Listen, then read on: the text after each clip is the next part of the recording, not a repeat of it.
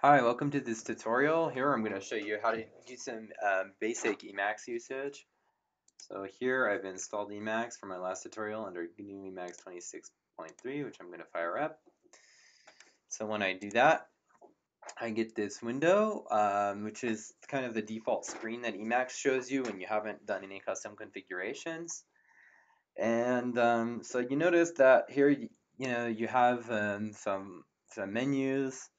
You have a help menu, and under the help menu, you see the first thing is the Emacs tutorial, which is super useful, and I recommend that everyone should take the tutorial. You also have a link to the tutorial down here. I guess there's different languages for the tutorial. How cool! Let's take the tutorial in French. Wow, that's pretty cool. Anyway, going back to English, here, resume your last saved tutorial. No, let's start over from the beginning. So here we have the Emacs tutorial. So the idea here is that the tutorial is supposed to give you kind of all of the basics that you need to use Emacs, which is this, 50-year-old text editing system.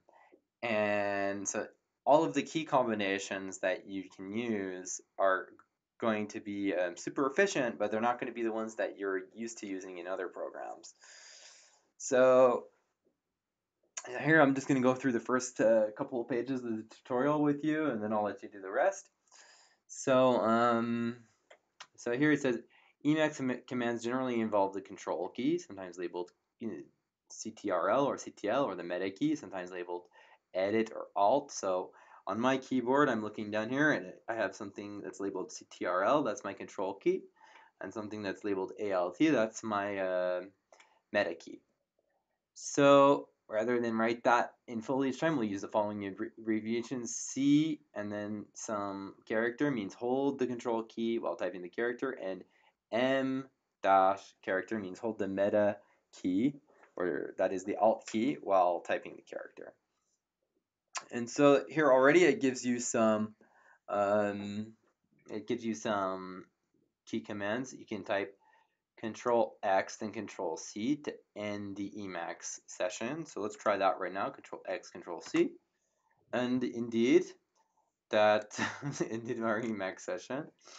So let's go back into it. New Emacs tutorial. And next one, it says to quit a partially entered command, you can type Control G. And you notice in my screencast that you have this little box up here. So when I actually am holding down the control key, it displays that. And then here, if I type a G, it says L Control G, which means I was holding down the left control key and I typed a G. It says to stop the tutorial, type Control X, then K, then return at the prompt. So let's try that. Control X, then K, and then return. And here it asks at the bottom, save your position in the tutorial. And here's Y or N. And so here I'm going to type N because I don't need to save the position. And here we go back to the main screen. Okay, let's go back into the tutorial. Resume your last saved tutorial. Here it doesn't matter really if I say yes or no.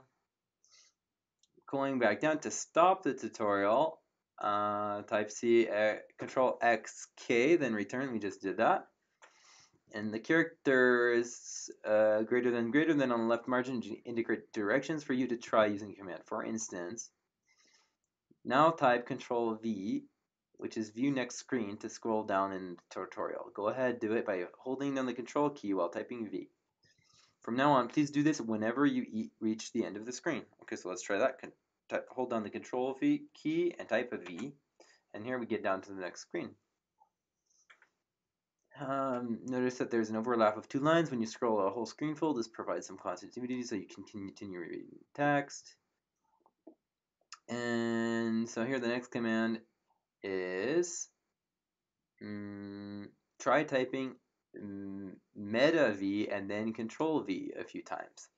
So it says here, you already know how to move forward one screen, that's Control V. To move backwards one screen, type meta V. And so that's Alt-V for people with modern keyboards. So Alt-V gets me back to the first screen. Control-V gets me down another one. Control-V again, that gets me down a new one. And then I can do Meta-V a couple times to get back to the beginning. And if I do Meta-V at the very top, it's just going to ring a bell because that can't go up anymore. Anyway, so this is the Emacs tutorial. It's kind of silly, I guess. You're like, well, why do I have to learn these funny control sequences? You know, I'm typing Control V here to scroll down one page, but I could have just pressed the page down button, right? And so actually, I think that does work in Emacs. Page up, you go up one page. Page down, you go down one page. If you have that key on your keyboard, but sometimes, like for example, if you're on a laptop, you might not have the page up, page down key. And moreover, if your fingers are in the home row, that is A, S, D, F, J, K, L, semicolon, then it's not super convenient to go all the way over to page up, page down, right? It's a lot easier to just, hit the Alt key and then V, or the Control key and then V, right? So that's the basic idea about the Emacs. There's all of these funny key sequences to learn, but the goal is that you're going to have a bunch of key sequences which are really close for your fingers to the home row. And so you're going to be able to very rapidly navigate through the text and perform the edits that you need in your code. So it definitely is worth it to go through all of the tutorial and learn all of these funny key combinations because they're super useful and they result in huge speed ups and productivity gains. I've been using Emacs for years now and they eventually become quite natural. So please take the time to go through the rest of the tutorial. It should take you only about like a half hour to go through the whole thing. And I recommend that once you've gone through it once, go back to it. Every month try to take it again because you might be, forgetting that there's some key sequences that are super useful and that you're not using on a regular basis. Okay, so thanks for listening. That was the Emacs tutorial, and see you next time.